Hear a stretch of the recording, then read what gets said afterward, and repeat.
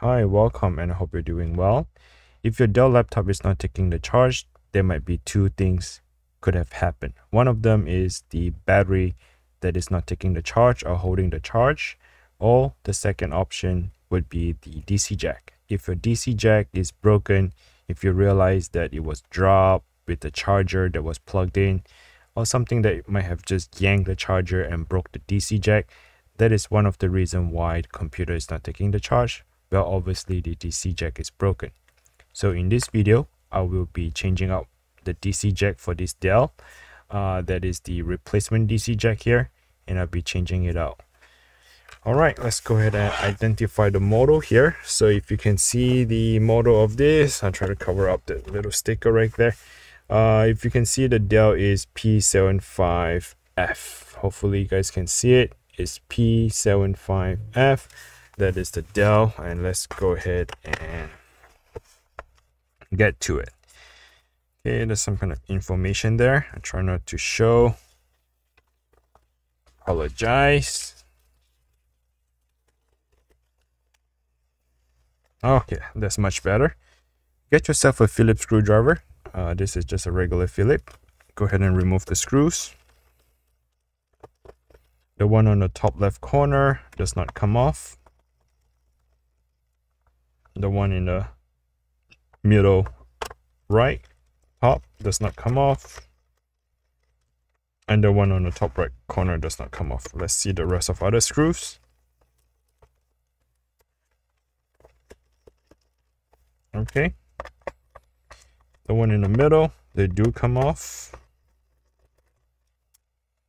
1, 2. Looks like I have a missing screws here on the bottom center.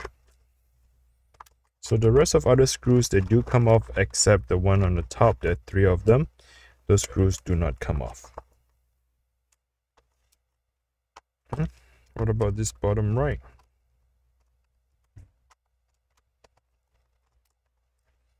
Okay, once you have removed all the screws, the next step is to pry open the back cover. What I like to do is just kind of stick it in at the very corner section. Usually that is the weakest point. So let's go ahead and stick it underneath. Okay, I got a little room here. Once the thing is popped open, I can just pretty much wiggle a little until the entire back cover get removed. Okay, once you have removed the back cover, you pretty much see the entire internal part of your laptop. At this given point, you might want to take a peek at the battery. Is your battery flat? It looks okay to you. So this battery here looks pretty flat. There's no lump. That's what I'm looking for. It's like a lumpy or like swollen battery. Then more likely the batteries have gone bad. But for my case, my battery does look pretty nice. So I don't think it's a battery cost, but I did check the DC jack, and looks like my DC jack is there's like some prongs sticking out and plastic got snapped. So I'll be changing out the DC jack, making sure that was the cause of it. And again, I want to take a, it doesn't take much of your time, a minute or two. Go ahead and dust out the fan if you want to have a better exhaust to disperse the heat.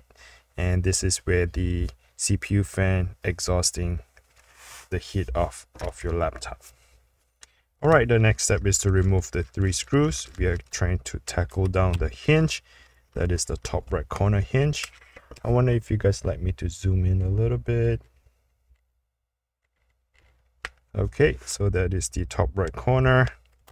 I'm working on a hinge, so let's go ahead and remove the 3 screws. And now you can push the hinge back a little bit and remove that 1 screw. That screw is holding down the DC jack. You want to slide the connector away from your body, so push it away from the body, and then just kind of follow along the cable and just remove it.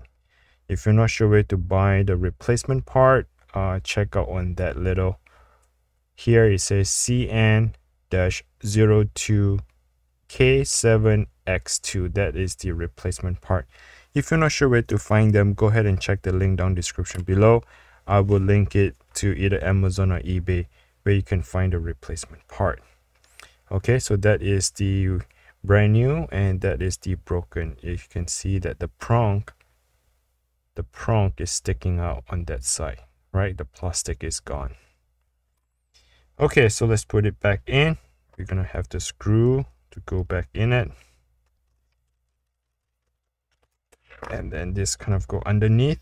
It was underneath, so let's do the same process.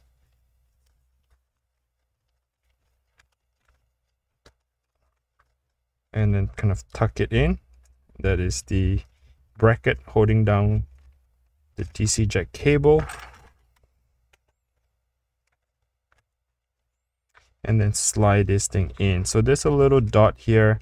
I believe that dot indicates it's on the top, facing the top, and not the bottom. Okay, so push it in. You're all set. Close the hinge down, making sure no cables are being snapped or pressed in. Put the 3 screws back together.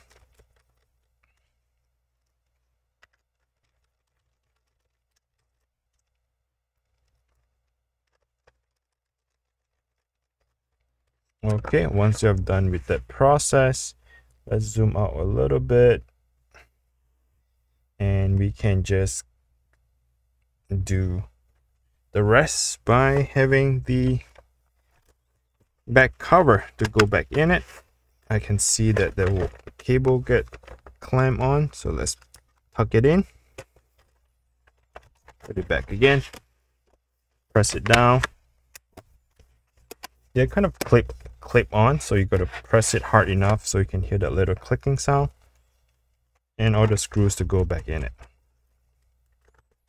And just a quick reminder, if you do find this video is helpful, all I'm asking is just a quick thumbs up for me. If you can press a like button.